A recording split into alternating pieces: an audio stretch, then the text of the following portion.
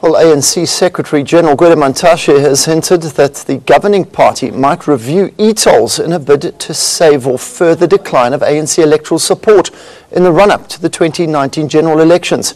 He was speaking at the Black Management Forum, held their annual conference in Midrand yesterday. Our reporter, Nomusa Pongula, was there.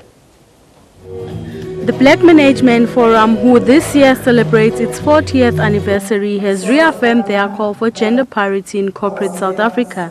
It's a policy amendment that we're going to be advancing at our AGM on Friday, is that there needs to be gender parity, 50-50. So whenever there is a male leader, you know the deputy president has to be a female leader. And we're also saying that if there is 2 female leaders, then all the better. So we're of the view that 22 years into democracy, the status quo cannot be. It cannot be that women are still considered as the subordinate workforce in companies.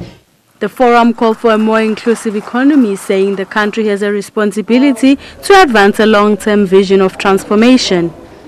I still struggle to raise money. I still struggle to convince people or the powers that be that I'm capable, I'm good at what I'm doing. So I can't say I'm successful. Unfortunately, the role of black women will continue to be with us. It is for us as black women to continue to fight for our space. Choosing to be in business is accepting that there are new opportunities and possibilities for everyone, and that we should all have the courage to explore them equally. However, for women, it always seems to be you are deciding to run with the wolves, so to speak. The ruling party is in full support of the Black Management Forum. We never asked the BMF to be an affiliate of the ANC, but we knew that we can bank on the BMF on certain aspects of the struggle.